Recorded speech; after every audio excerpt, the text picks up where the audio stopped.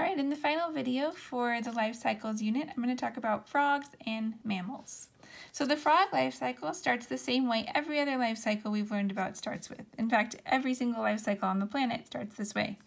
We have an egg. And then the egg in this case is then going to grow into a tadpole. And then it's going to become a tadpole with legs. And then it's going to become a young frog.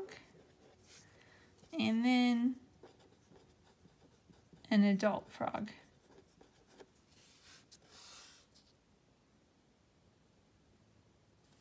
All right. So let's go over each of these stages in a little bit more detail. So frogs lay many jelly-covered eggs each season. Now, out in the wild, only about 1 out of every 40 frog eggs will actually grow into be an adult frog. So they have to lay quite a few eggs just to make up for all the ones that don't hatch, or the tadpoles that get eaten by predators, or other things like that. So frogs are going to lay lots of eggs, but that doesn't necessarily mean that they're all going to hatch. The jelly covering, it deters, so that means it doesn't prevent, but it discourages other animals from eating the eggs because it often doesn't taste good to many animals, so that's one way to protect the eggs. The eggs don't have a shell or anything like that to protect them because they're laid underwater. So the eggs do not have a shell. Oh, you know what? I wanted this to say they don't have a hard shell because they do have sort of like a soft shell. So they have to be laid in water because part of what a hard shell does is keep water inside of the egg so that it doesn't dry out and the creature can keep growing.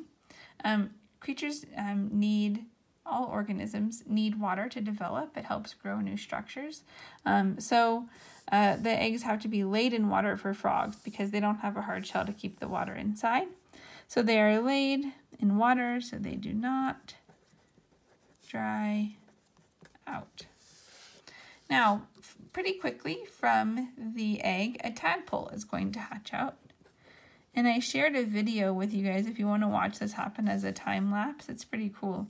You can watch a tadpole. They only take a couple days to hatch from the egg.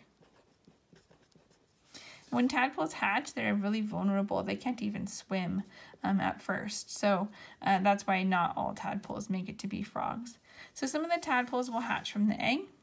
The tadpole is, the eating and growing stage of the frog. The tadpole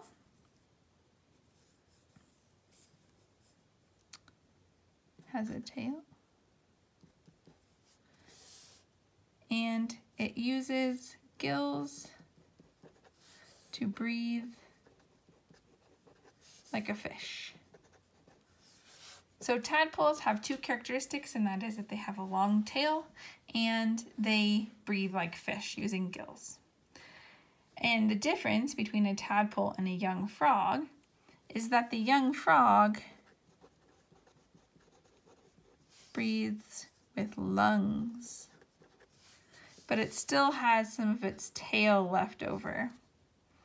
And so as it's growing all 4 legs and getting rid of this tail, it's slowly transitioning into an adult. The adult frog has all 4 legs, no tail, and the key quality is that it's able to reproduce. Lastly, we're going to talk about mammals.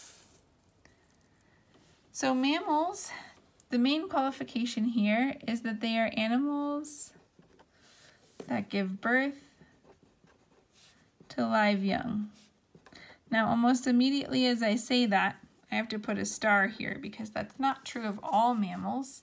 Some of the coolest mammals are these animals called monotreme mammals, and there's only 2 of them in the whole world. The platypus and the echidna. And these guys are special because they're mammals, they have fur, They nurse their young with milk, and they're warm-blooded, so those are the other 3 characteristics of a mammal. But they break one of the rules because they lay eggs. So weird.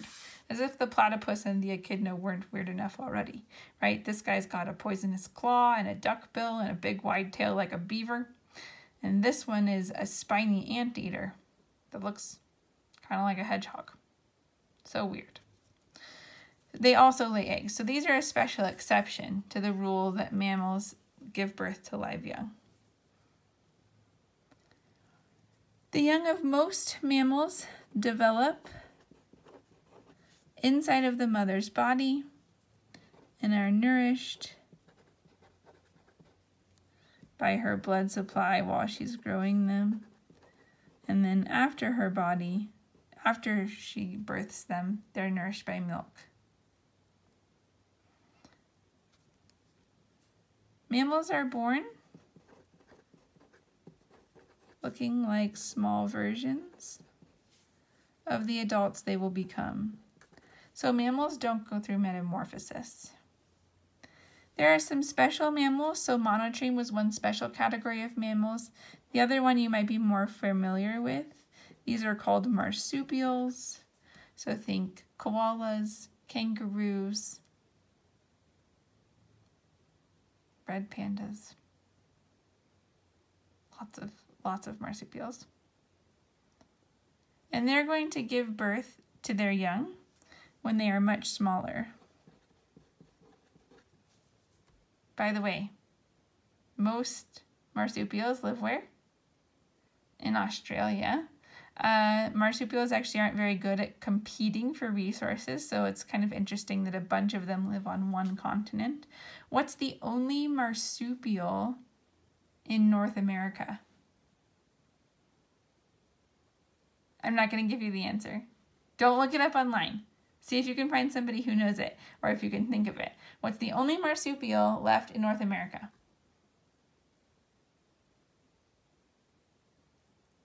See if you can bring the answer to our Zoom meeting. We'll talk about it there, because it's kind of a fun one.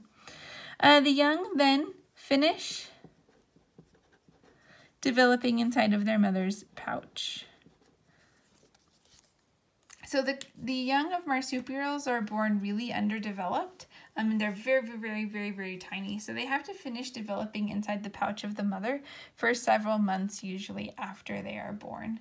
For instance, when a baby kangaroo is born, it's just about the size of a jelly bean when it crawls into the pouch. So it's very tiny compared to an adult kangaroo. So it has a lot of developing left to do still in the mother's pouch. But it can eat and grow inside of the pouch, and it's relatively protected from the outside world.